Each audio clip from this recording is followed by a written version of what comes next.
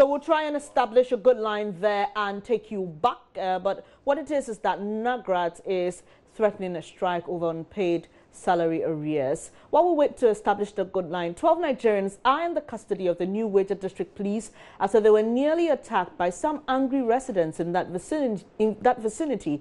Now, information went out Easter Monday morning that the men living in a 3-bedroom house at Azuma, very close to Aigbe town, both suburbs of New Weija, were engaged in internet fraud after 2 new people who were brought from Nigeria to work there were reportedly confined without food and given laptops to defraud people.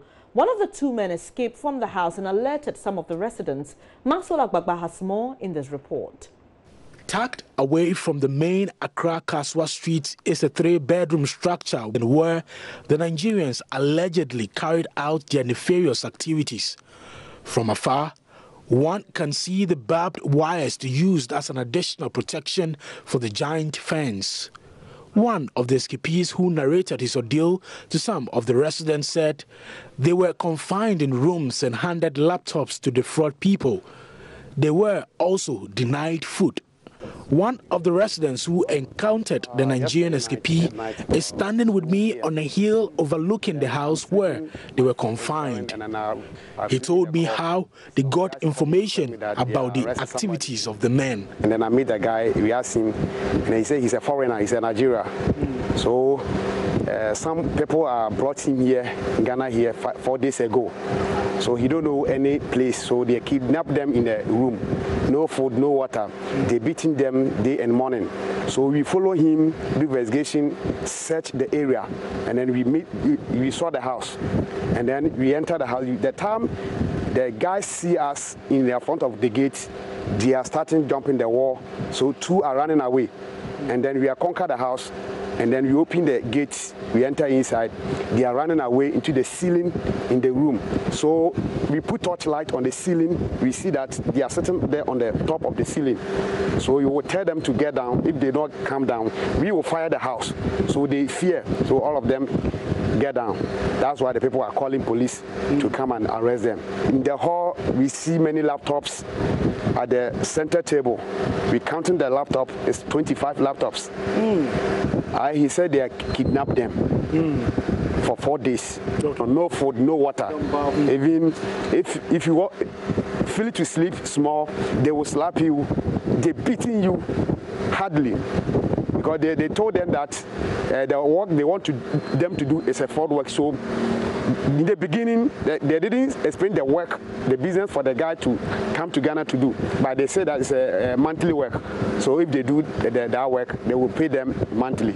So that's why he came to Ghana here. They no eat, they no bath, they no sleep.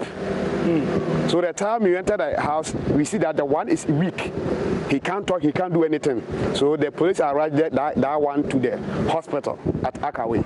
I've now met Odro Ampao at the new Weija District Police Station. He's the assemblyman for the area. He corroborates the report so far based on laptops retrieved from the house. The Nigerian people, they give me a problem here. They are not working. When they come, they will rent the whole house and pile the people inside. This, for example, the boy says, when I confronted, they say they can't go out. So the one who brought them here, and when you send them to the house, they are not going outside. Every day inside. So they are training them for the job they want to do for them. They're fraud and meeting people and breaking people's houses and all these things. So they are being trained. Now this is what they do. They'll capture the whole house and they'll be there and train themselves how to steal. Internet fraud. The 12 Nigerians are still in the custody of the new Weija police. When we arrived here, some officers were taking mark shots of the 12 Nigerians. We've been interacting with the district commander here who told us that they found 20 laptops in the house where the Nigerians were operating. That is true.